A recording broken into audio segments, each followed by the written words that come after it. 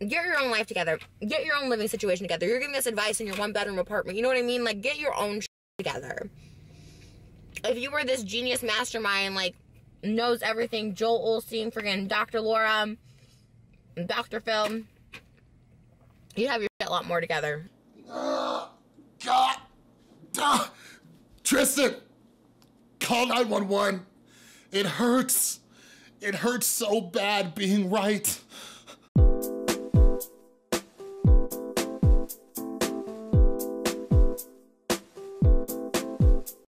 What is up, everybody? This is Chris from the Rewired Soul, where we talk about the problem, but focus on the solution. And if you're new to my channel, I used to primarily focus on mental health, but a lot of people came after me, so I kind of switched things up. And now I just kind of look at the YouTube community and do some commentary and try to analyze it. So if you're into that stuff, and if you're into people being right, make sure you subscribe and ring that notification bell. And follow me on Instagram and Twitter at The Rewired Soul.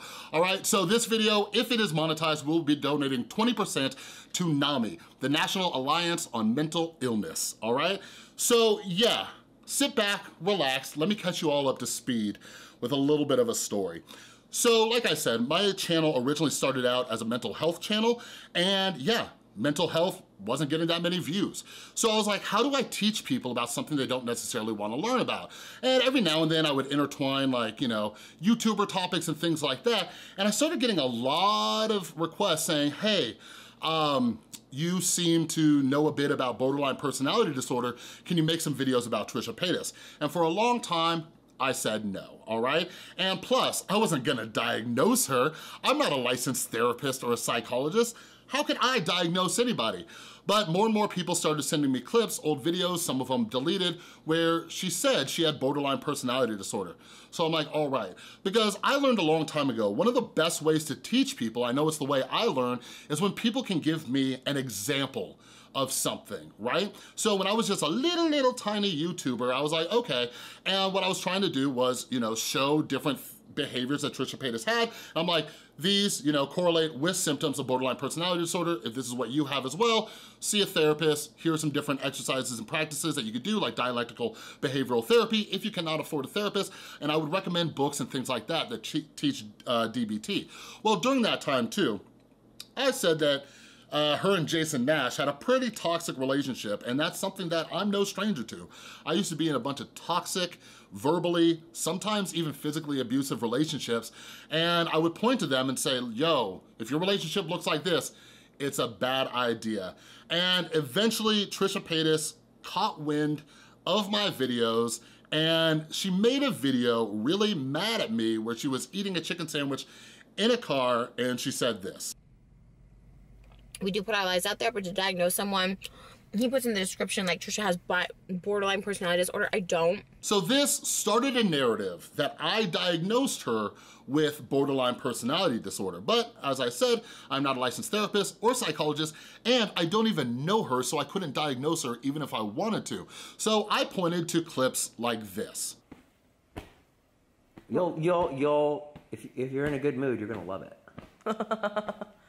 Isn't that the fun part, though, about dating someone with, like, borderline personality? Like, you don't know what mood they're going to be in. Are they going to be happy? Are they going to be mad? You're always in a good mood unless I piss you off. Now, that did not stop a bunch of drama channels and commentary channels from making videos about me claiming that I diagnosed Trisha Paytas with borderline personality disorder. But today, while watching her reaction to the H3 podcast, I realized that she posted this video on World Mental Health Day discussing how she has borderline personality disorder. He puts in the description like Trisha has borderline personality disorder. I don't. And oh my God, just like I said, I was merely relaying what she had already said her diagnosis was, all right? But getting back to things that I was right about, we've been really good at like working things out, just like talking about it and like both apologizing when we need to.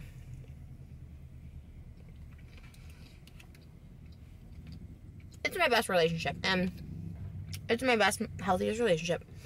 Honestly, I'm not supposed to wear on YouTube, but f off. Like, I've never wanted to tell someone to f off more.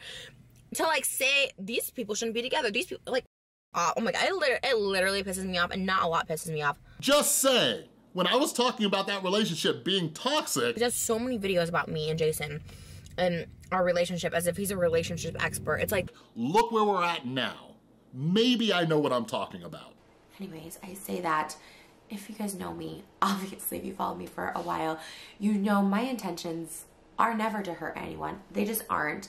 And if people are offended, and this is bottom line, and I've thought a lot about this in the past few days especially, if people are offended, that's really not my business. And yes, Trisha, I can relate so much to that.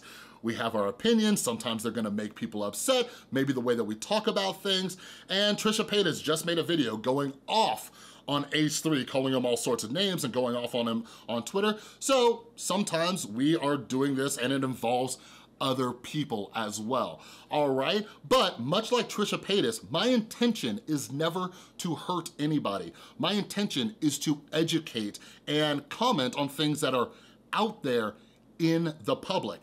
Now, some of you may have some arguments about this. For example, you say, don't talk about another person's diagnosis, but I would refer you to this. He has mental illness, so he beats women. A lot of people with mental illnesses don't, obviously.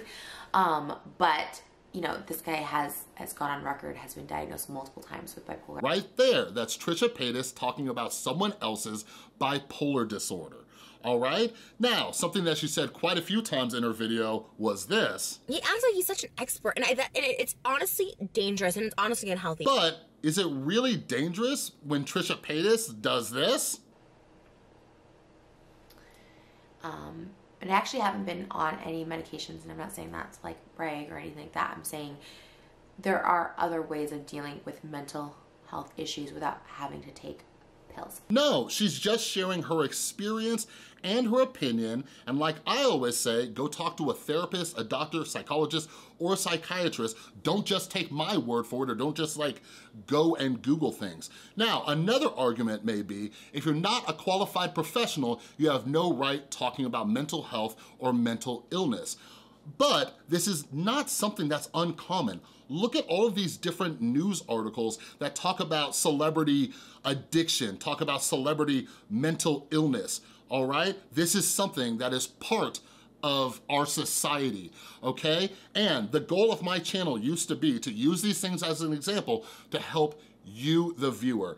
But it started raining down hellfire from these hateful drama channels and commentary channels accusing me of doing something that I never did, all right? So this video is about to switch and take a more positive turn, but I need you to do me a favor, all right? If you could do me a favor and go out to some various hate videos about me from the drama channels or commentary channels and ask them if they feel they owe me an apology for accusing me of diagnosing Trisha Paytas. Now, in all seriousness, I know I'm not, Trisha's, favorite person, but the reality is that I have tried to defend Trisha Paytas, all right? As somebody who has worked in the mental health industry, as somebody who has had his own struggles with mental illness, I really want people to understand that it's not just about people being good or bad. It's like when we can discuss the mental illness somebody has, maybe we can explain some of their behaviors. I do not think Trisha Paytas is a bad person. I have worked with thousands of people who have struggled with borderline personality disorder, and I understand that they are dealing with something that's often rooted in trauma. So that's why I wanted to make these videos to explain, hey, all right, Trisha Paytas isn't this evil, awful person. These are just part of the symptoms of something that she's struggling with. But like, check this out. This is one of the top comments on this video about borderline personality disorder, all right? Saying that she's using her mental illness as an excuse. But no, if you understood borderline personality disorder, you'd understand the various symptoms such as attention seeking, all right? Insane fear of abandonment, the hypersexuality, the substance abuse, and the latching on to different identities, all right? So, Trisha Paytas does talk about, being misdiagnosed as bipolar and everything like that. And just from my personal experience, and you could talk to, mental health professionals about this, the DSM, the Diagnostic and Statistical Manual, it is a framework, right? It gives mental health professionals an idea of what symptoms that you're struggling with to get you the right type of therapy. For example, when it comes to borderline personality disorder, one of the best therapies for it is dialectical behavioral therapy, which Trisha talks about in her video and why her therapist recommended it to her. All right, so again, nothing was ever with ill intention, but I would never talk about someone's mental illness unless they publicly discussed it. And all of you out there, I hope you recognize when you watch the hate videos about me, there are many, many, many people who talk about my drug addiction. But do I get butthurt about it? No, because I made it public. All right, but anyways, that's all I got for this video. If you like this video, please give it a thumbs up. If you're new, make sure you subscribe and ring that notification bell, and go leave some comments on the drama and commentary channels making hate videos about me, seeing if they're interested in apologizing to your old buddy Chris. All right, but before I let you go, I want to send out a huge thank you to everybody who supports the channel in different ways by supporting on Patreon or buying my books or merch and all that kind of good stuff. All right, thanks again for watching. I'll see you next time.